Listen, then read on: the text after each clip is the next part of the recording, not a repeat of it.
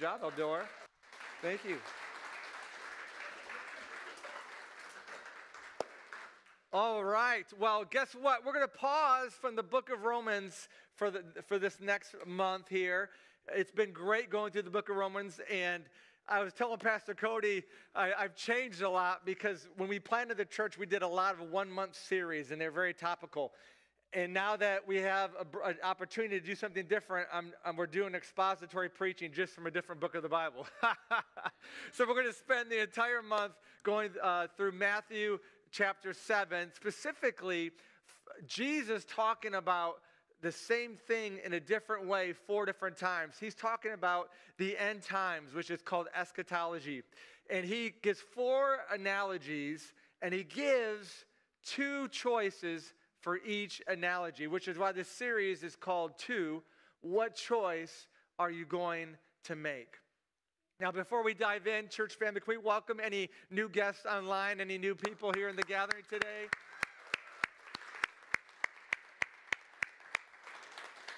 We are so glad that you are here, that you have joined us as we kick off this new series. And this morning, we're going to be talking about the 2 builders. Now, Dr. Tony Evans tells a story of how one of his friends had cracks on his wall in his bedroom.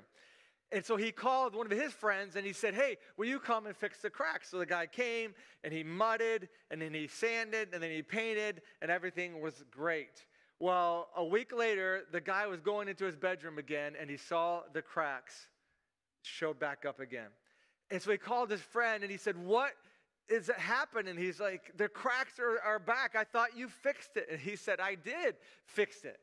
But the problem that you have is much bigger than cracks in your bedroom wall.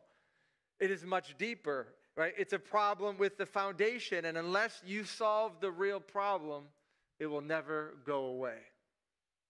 See, we excel in our culture in making things look polished or good. We like to make things that maybe appear to be great, but on the interior, it is a wreck. And we're just experts at doing that. I remember when I was, my kids were small. How many of you ever played like building blocks with your kids before? Yeah, and I don't know if it's just you or it's just my competitive nature, but I used to love to see how high you could go before they would fall. What would determine how high you could go was the foundation of bricks that you had, or blocks you had on the bottom. And see, and at some point of our lives, we're going to go through a storm. And when we go through a storm, it will reveal the level or the significance of our foundation. And some people have their foundation built on a lot of things. Some people put their foundation on accolades, applause from other people. Some people build their foundation on money or their career or their job. Other people build their foundation on potentially sports and just what they could do or activities. Many teens find their foundation, even adults, on just fitting in, just being accepted, being liked. See, these are all things that we place our value and our worth in. But when we make that our priority at some point in our lives, that foundation is going to be tested. And it's kind of like this. I want you to check out this quick video. Oh, there goes.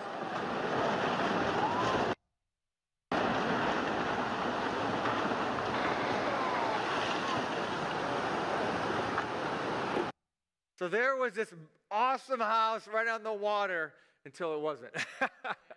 Until it came in. And see, the storms in our lives are great indicators and they're great revealers of what foundation we have built our life on. Because all of our lives are built upon a foundation. And it's going to be tested. So if you have your Bibles, I want you to turn with me quickly to Matthew chapter 7. And we're going to see that those who build on a solid foundation withstand not only the storms of life, but will be standing as well securely when they stand before God, when they stand before judgment. We're also going to be reminded that once again, that education and information do not automatically equal transformation. If we're ever going to be deceived by that thought, it is in this day and age when we are inundated with information. But Jesus paints a clear picture that we could stand firm when we see him face to face. And so I want you to repeat with me. We have a slogan that I have you repeat. It's something I love to do, and I make the staff do it when they preach as well, just because I want to keep consistent. But our slogan this morning, if you can repeat it with me nice and loud, say, truth plus application equals a firm foundation. See, truth plus application equals a firm foundation.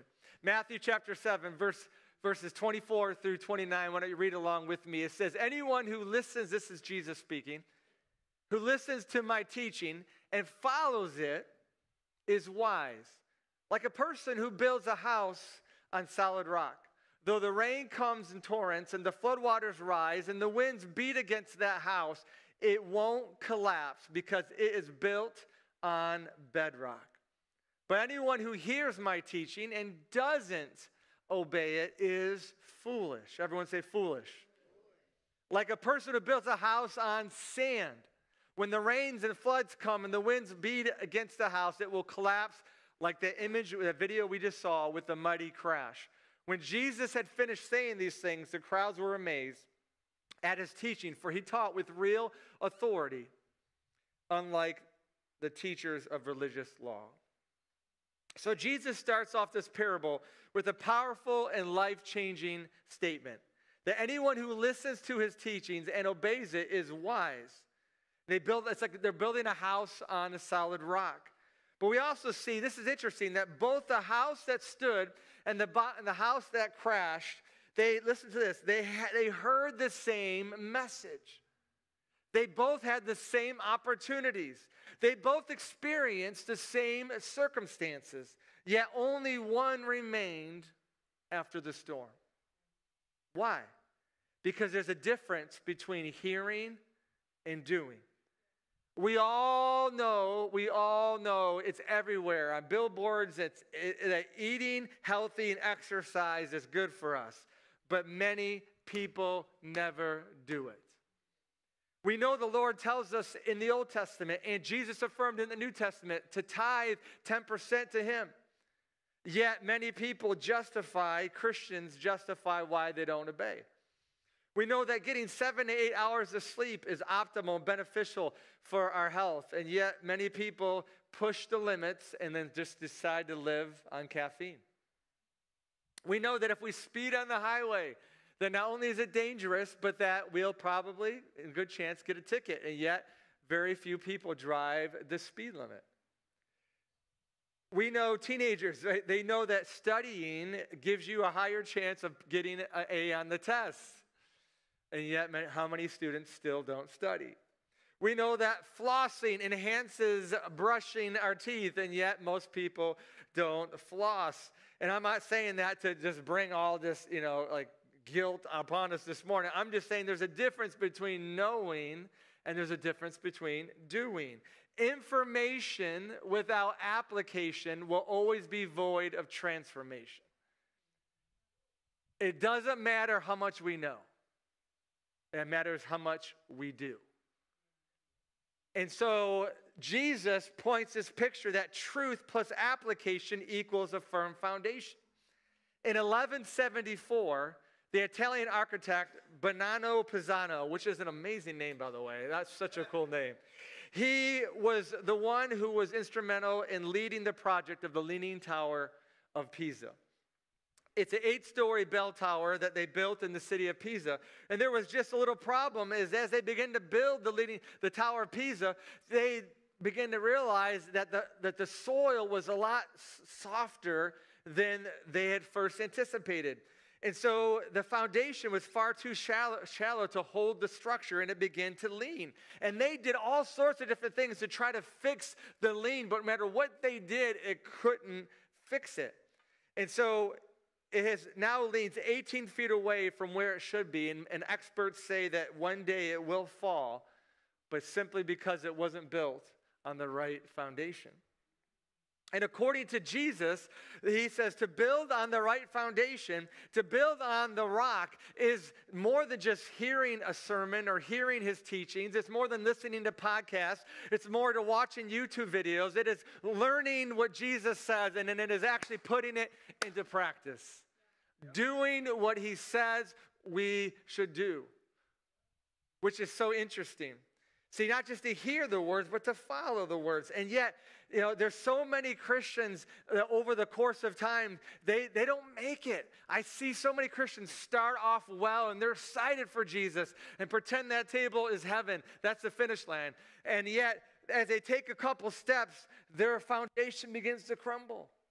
And so I'm going to tell you, if you come to Christ so that way you could just simply feel better, you are building on the wrong foundation. If you come to Christ just because you think that it's going to make a better status or some kind of exterior motive, it's the wrong foundation. Jesus says that we pick up our cross and we follow him because he's Lord. We build our lives upon his word and upon his foundation. We will make it to the finish line. In Greek, the word follow means to execute or to carry out, to follow through with what Jesus has said. Matthew chapter 7, this is interesting. If you notice, we're starting at the end of Matthew chapter 7. We're kind of doing the four different twos in different order, but one scholar points out that in these four different examples, Jesus calls us to obedience. But in this one that we're talking about, the two builders, he shows us the fruit of obedience or the result of obedience. Because truth plus application equals a firm foundation. I remember one time, I shared this story before, when I was in college, Julie came with me back home to Michigan. She was staying with my grandma, and I was at my house, and I wanted to take her to Great Lakes Crossing. If you've been to Great Lakes Crossing, raise your hand. If you've been to Great Lakes Crossing, okay, a bunch of you haven't. You need to. Get with the people who just raised their hand, and they'll take you to Great Lakes Crossing. If you're online, go ahead and type in the comments if you've been there. It's just a huge mall with a bunch of stuff. You're going to spend a lot of money, so maybe you just shouldn't go. But anyways, I wanted to show Julie the Great Lakes Crossing, and my grandma, before we left, she said, you shouldn't go today because it's going to be a lot of snow. It's going to be a blizzard. And I heard her words. I had the information, but I didn't give the application. Instead, I said, that's nice, Grandma. Your grandma's, everyone just smiles at Grandma. Grandma's sweet. They're always over-concerned, always over-paranoid. And so we went to Great Lakes Crossing. We got in, had a great day together. It was a blast. And then we went to leave and exit, and we got to all the huge glass doors, and it was a blizzard outside. And it was chaos. And so it was intense how much snow was there. And we got to my vehicle, and it wouldn't start. And the battery had died. In a blizzard, in this parking lot, it was pandemonium. And at that moment, I wish I would have listened to my grandma. And in the same way, Jesus wants us to build our lives on his word. We open the word, we hear sermons, and that's great because that's the first step. But then to follow through and put into practice what he's telling us to do. So the question we have to ask ourselves is, are we going to hear and just go our own way, or are we going to trust what Jesus says? Now, going back to the parable, how both experienced storms, even if I want to highlight one quick thing here, even if you are trusting Jesus, we see here that those who trust Jesus and those who aren't following Jesus still experience the same storms. And I just want to highlight that because some people come to Christ because they think that if I come to Jesus, then my life, everything is going to be just me made perfect. But the reality is that we still go through storms, but the difference is now we have a solid rock of Christ that we stand upon. And one scholar here, Leon Morris, says this, that the rain that they're talking about in this passage just clearly denotes heavy rain or torrential rain. Not just ordinary gentle rain, but rain that tests the foundations of buildings. The rain that carries everything away. Kind of like this photo you're going to see here on the screen that this happened in Pakistan in 2022, is the kind of rain that this passage is talking about that's going to test the foundations, is just kind of rain that normally can destroy things. And Jesus is saying that those who follow me are going to be tested. But if they follow my words and they build their lives on me, then their foundation is solid. Not because we're great, but because Jesus is great. Not because we're secure, but because Jesus is secure. He is immovable. He is a solid rock. He is on the throne. He is in control. And we rest in him. We're going to make it and be okay. The difference is, if you follow Christ, you won't end up with a dead battery. You won't crumble. You will remain strong. That's why Proverbs chapter 10, verse 25 says this: when the storms of life come, the wicked are whirled away, but the godly have a lasting foundation. So if you're facing a storm right now in your life, look for Jesus, because he's right in the midst of it with you. Pause. If you're in a storm, pause and ask him to say, Jesus, help me see what you want me to see. Help me hear what you want me to hear. And stay anchored and lean into him and lean into the church family and continue to press in, because truth plus application equals a firm foundation.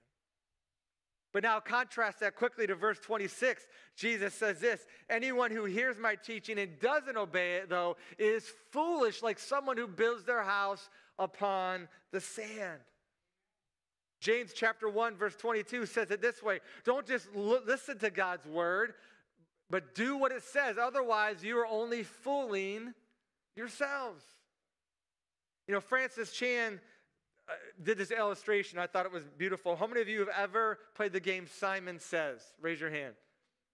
Yeah, I think everybody has. If you're online, go ahead and type in Simon Says.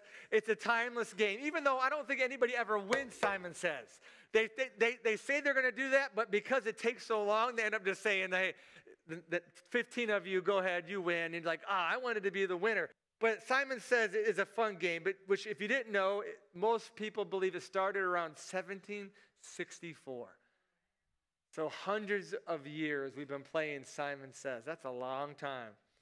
But you know how it goes. Someone says, Simon says, stand up, and you stand up, and you listen to the commands. But if you stand up and Simon didn't say, then you are out. But for some reason, when it comes to Jesus, we think his commands are optional. But I want you to hear my heart. If you're a Christ follower, Jesus' commands are better than Simon Says. And if he says stand, then he has a good reason that he wants us to stand. If he says sit, then we sit. But Francis Chan also goes on to say this. This is so funny. He says, if I told my daughter to clean her room, and then 3 hours later she comes up to me and I asked her, did you clean your room? And she says, no, but I memorized exactly what you said to me and how you said it. We would know there's something wrong with that.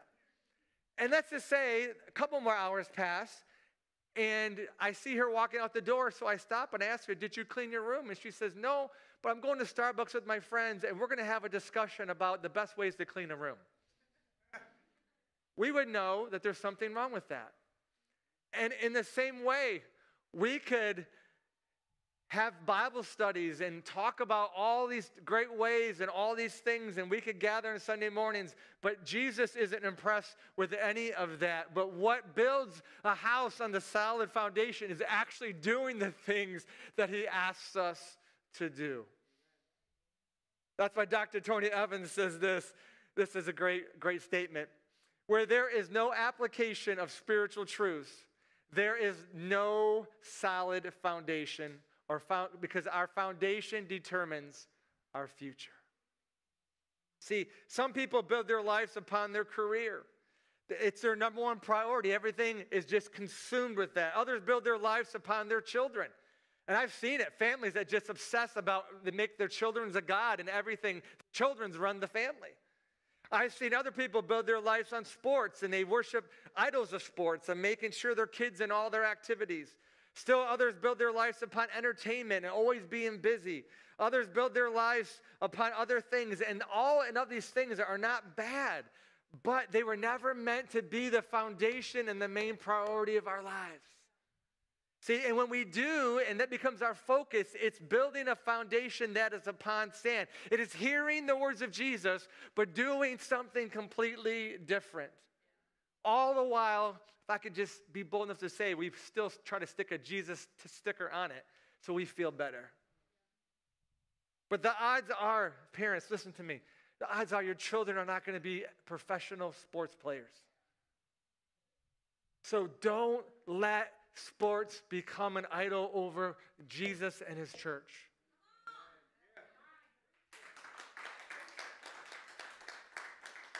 Because listen, even if they do become a professional sports player and they support you in retirement like you desire, if the foundation isn't Jesus, in the end, it's going to come crashing down. Remember, there's not only a present-day application in these four analogies of two. There's an eschatological. When we stand before God in the judgment, he isn't going to care how many trophies I have because he could speak and galaxies are created. He spoke everything that we see into existence with the command of his voice. He could care less if I bowl a 300 or not. And I didn't, which is sad. But for instance, as we close, I have an object lesson I want to show you. And let's just pretend that this water here represents God's word. Because what he likes to do is he likes to pour his word into our lives and have it stick. But I have three objects up here that represent three types of people. And this first one is a funnel. And God pours his word into their lives. But what happens in a funnel? Comes in and it comes right out. And these type of people, they come to church and they might even watch stuff online and listen to podcasts and preachers and stuff. But there's no application. It comes in, it goes out. They leave, and the rest of the week, they live their lives however they want. But then you have some people that are like this sieve here. And when you pour water into the sieve, it's very similar to a funnel. It goes in and it comes out, but there's still some residue here. I can see like little droplets of water, and there's still, but when it gets shaken, all of it falls through, and none of it remains. See, but you and I were designed and created and called to be like the sponge. And when God pours his water on the sponge, what happens to the sponge? It absorbs it. It begins to go inside of it. And when it gets squeezed, it soaks it up. And and we were called to soak up the word of God, to be like a sponge, that we don't just hear it, but then we absorb it and we make it a part of our lives. You say, well, how do I make it a part of my lives? By meditating upon it, thinking about it, and then doing what it says. Like when it says to forgive as you have been forgiven. You say, Jesus, this is difficult because this person really hurt me, but I want to be a sponge that puts your word into practice. And I'm going to build my life upon you, not my emotions. And so, God, help me forgive. I release judgment against this person because your word trumps my experience.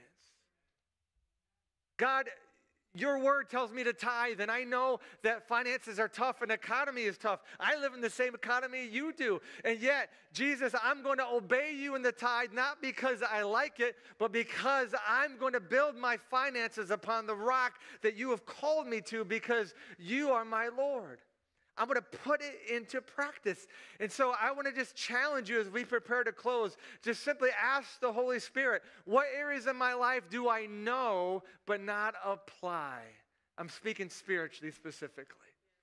And there's not judgment in that, but you can't change and I can't change if there's not awareness. And once we become aware, then the prayer is, Holy Spirit, will you help me? Will you help me begin to change and put your word into practice? That's when you talk to someone else within the church family. And that's why it's important to be connected in groups and say, you know what, here's an area that I'm struggling with, that I know a lot of information, but man, not very much application. Will you pray for me? And you can link arms and encourage each other so you don't, because you're not in this alone. It's not about perfection. It's about direction. Seeking and leaning into the Lord, following his commands, because truth plus application equals a firm foundation. Most of the people that you see in life, that you admire and that you respect, whether it's sports, whether it's spiritually, whether it's academically, most of those people behind the scenes are doing something consistently that has allowed them over the years to compound to get to where they are today, if that makes sense. Application, putting it into practice. If you could bow your heads and close your eyes as we wrap up this gathering today. You guys have been amazing. I so appreciate you and proud of you. And as we close, I always give an opportunity for people to accept Christ. And this would be a great day to do it, because the slogan is, right, truth plus application equals a firm foundation. And so maybe you've heard truth. Maybe you've been to church, or you've been online and you've watched sermons, but you have never have applied it to your life. The Bible says if you confess with your mouth that Jesus Christ is Lord and you believe in your heart that he was raised from the dead, you will be saved. And maybe you have never done that, and you say, today is the day I'm going to put my faith and trust in Jesus. I'm going to stop building my life on the foundation that I'm creating, and I'm going to build my life on the foundation of Jesus Christ. And if that's you, will you pray with me quickly? Just say, Jesus, forgive me for building on a foundation other than you. I acknowledge, I confess my sins, my dependency on you. I give you my life, and I want to begin to follow you. I want to begin to trust you with my life and lifetime. And I thank you for it. In Jesus' name. And if that's you this morning, you prayed that prayer to accept Christ, and you are online and you prayed that prayer, if you could email us at iprayed@wine.family.org, we would love to follow up with you and just encourage you however we can. If you're in the gathering and you prayed that prayer, I just always give an opportunity, because I don't ever assume. And if that's you, we want to cheer you on. We want to celebrate and clap and go nuts. And if you said, Jeremy, I prayed that prayer with you to cross the line to relationship with Christ, just simply raise your hand so we could clap with you and celebrate with you. If there's anybody here today, I see one hand over there. Guys, come on, let's go. Let's go. Awesome. Is there anybody else? Anybody else? Okay, if you could go ahead and stand up as we prepare to close. And I know we are going longer than normal, so I thank you, but I want to encourage you to stay with me for this closing song. We're going to have the prayer team come forward at this moment, if they could come forward and be ready to go. I do have two announcements I want to make. I think they're important announcements, and so if you could just hang with me after the song, I'll have you stay seated. I'll make the two announcements, and then you guys can be dismissed. So thank you for your grace there. So I'm going to pray, and as the prayer team comes forward, if you need prayer for anything, we would love to pray for you. So God, I thank you so much for this message. God, I thank you, God, that your hand is upon our lives, that you love us, that you want us to be close to you. You want us to make it. Jesus, you paid the way through the cross. You died and rose again. And you have given us your word, and you show us how to walk the path, God, of righteousness and following you through Jesus Christ. So, Lord, will you help us be doers of the word, not just hearers of the word? God, I know that we're not perfect. We fall short. That's why you died on the cross.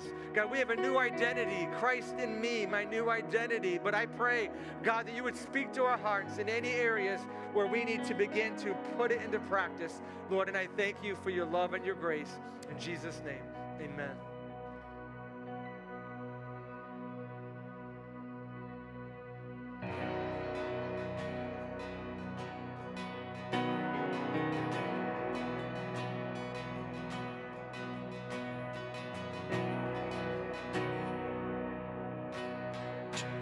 The rock on which I stand when everything around me is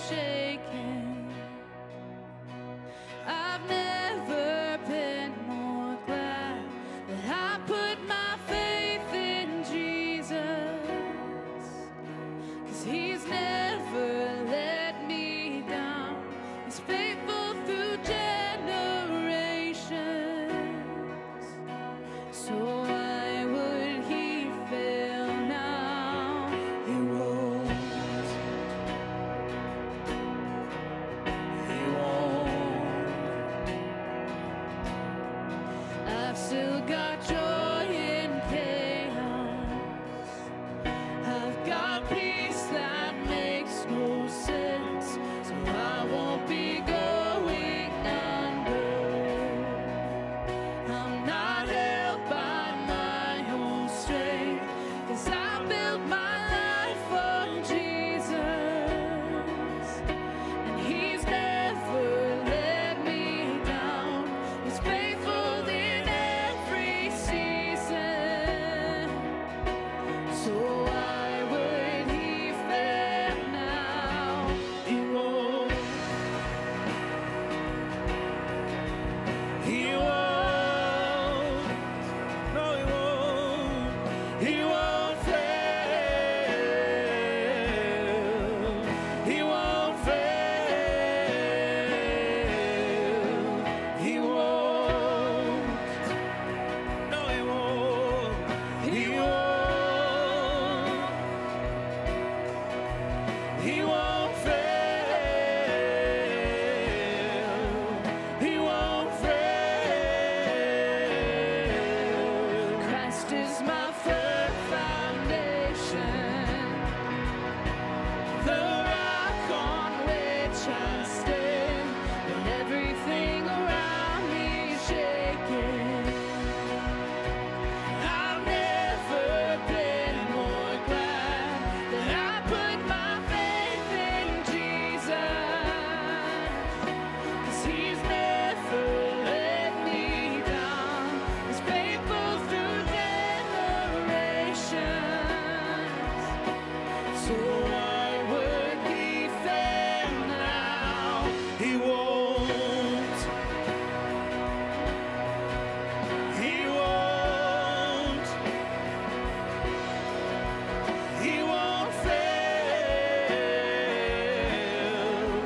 He won't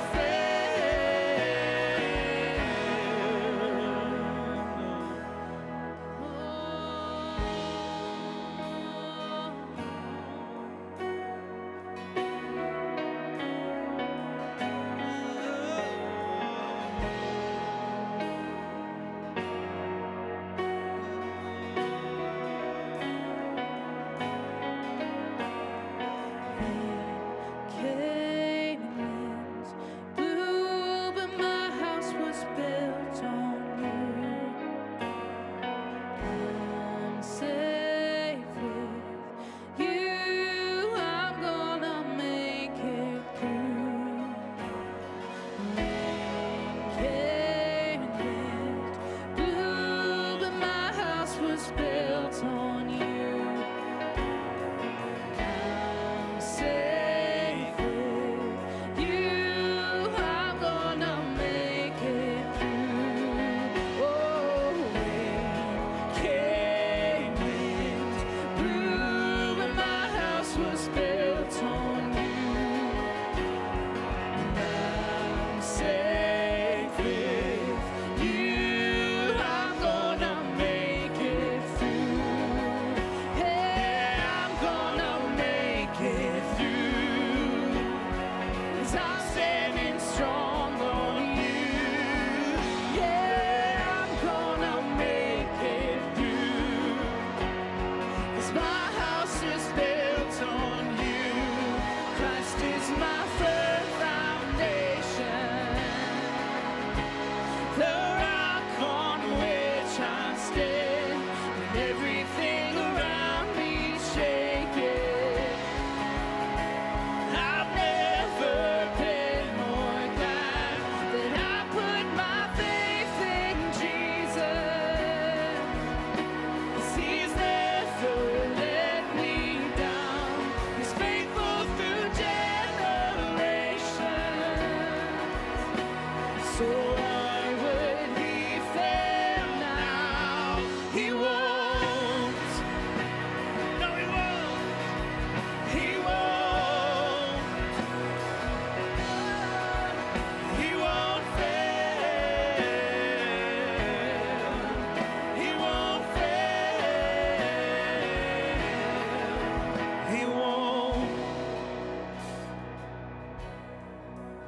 He won't. No, He won't. He won't.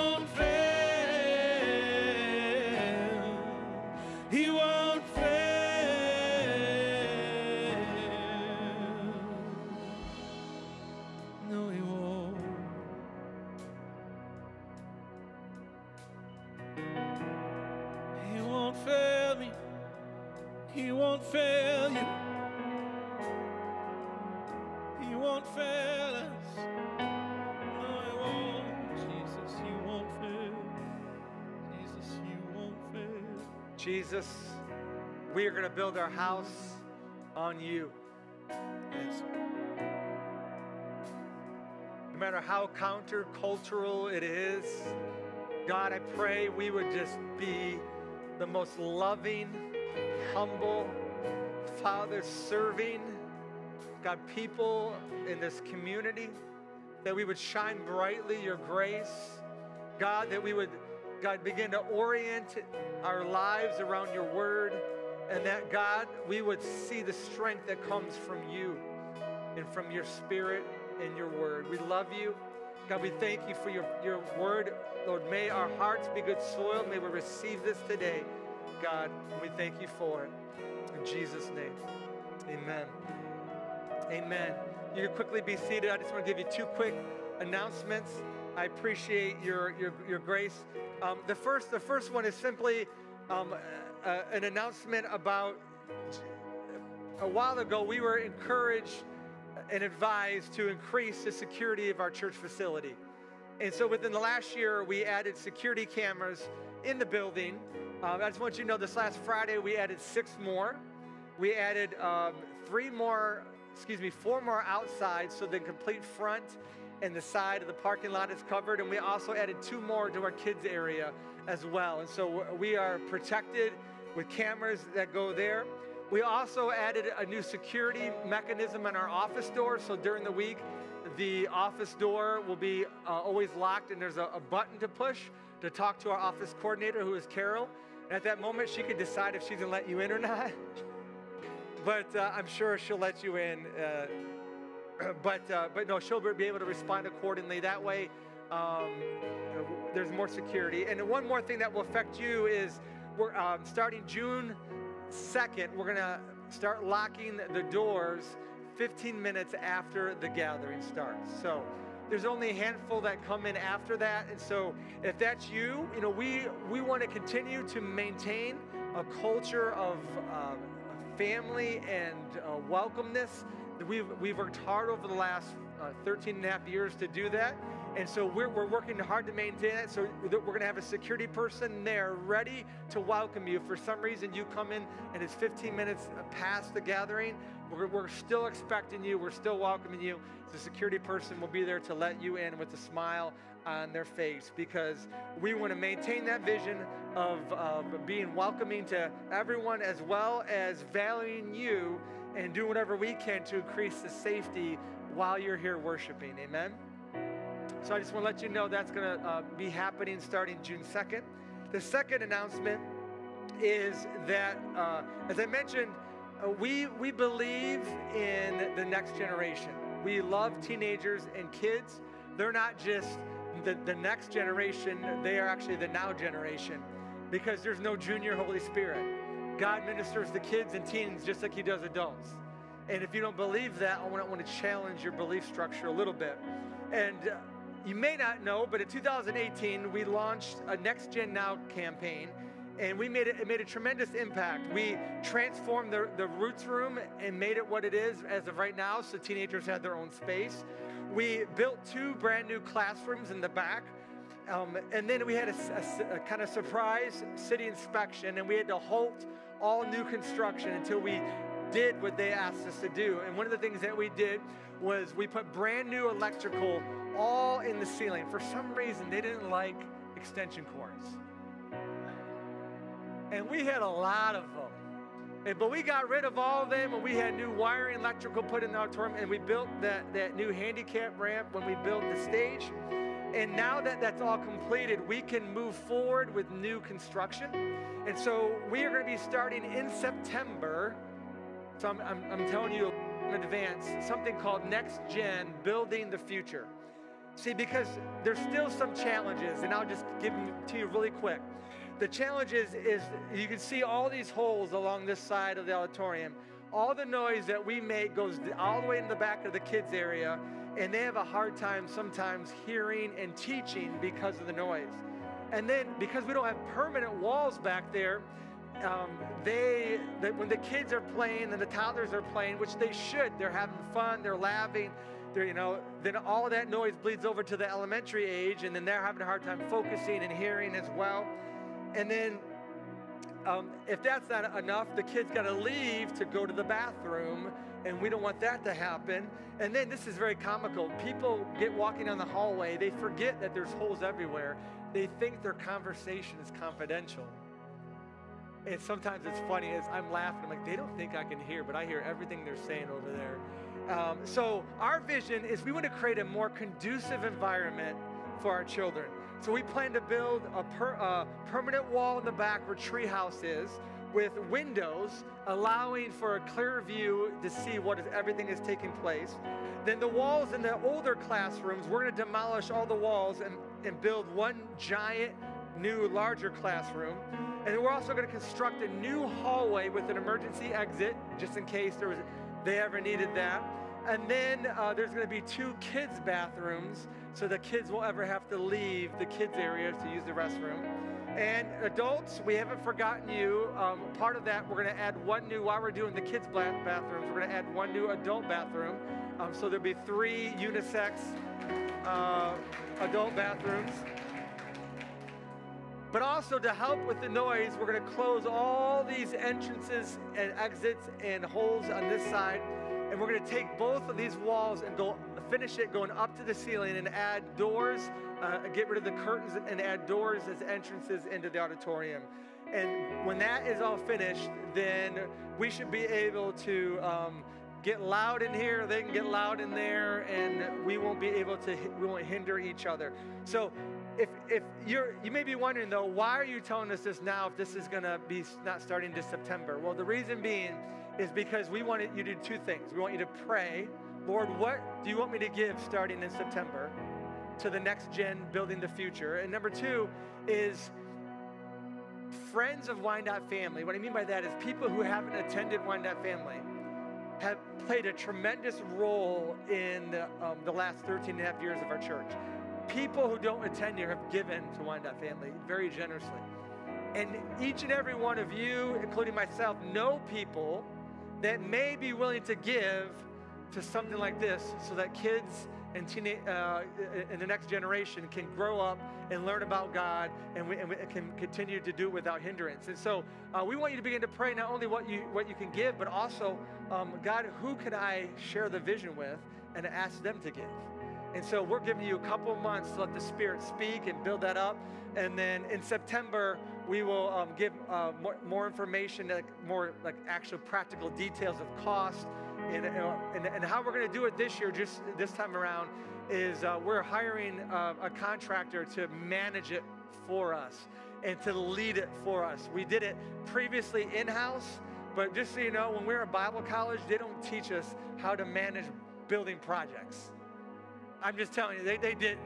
And so whenever we're trying to manage it, it may get done, but it might not get done the most efficient way. And so we're going to just hire someone to manage that who's a professional, who knows what they're doing, who knows the ins and outs. And so once we get a final cost analysis, we'll update you, and we'll try to give updates every month along the way as we approach September. Amen?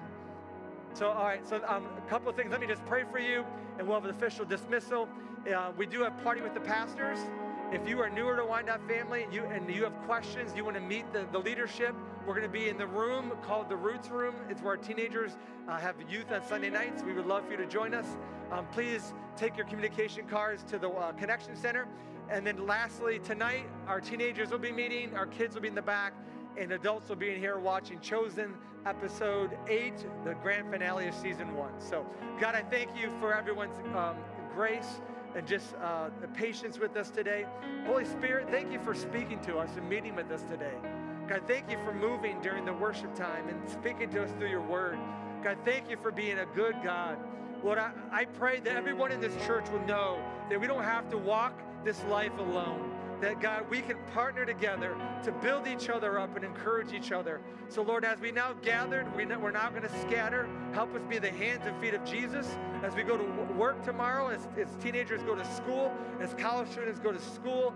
Lord, I pray that we would be your hands and your feet to a world that desperately needs the light and love of Jesus. And I thank you for it. And it's your name we pray. Amen. Amen. God bless you. You can have a great day.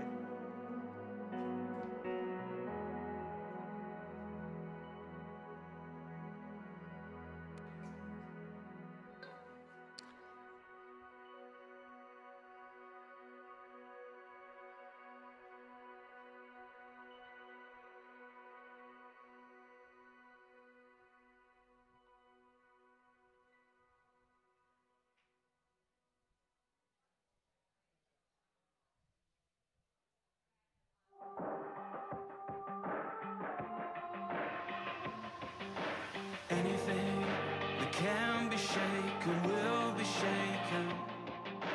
You alone, a solid rock, remain. There's something in the air, and when the world is changing, you're the God who always stays the same. In every storm, you stay the same. We lift up a song.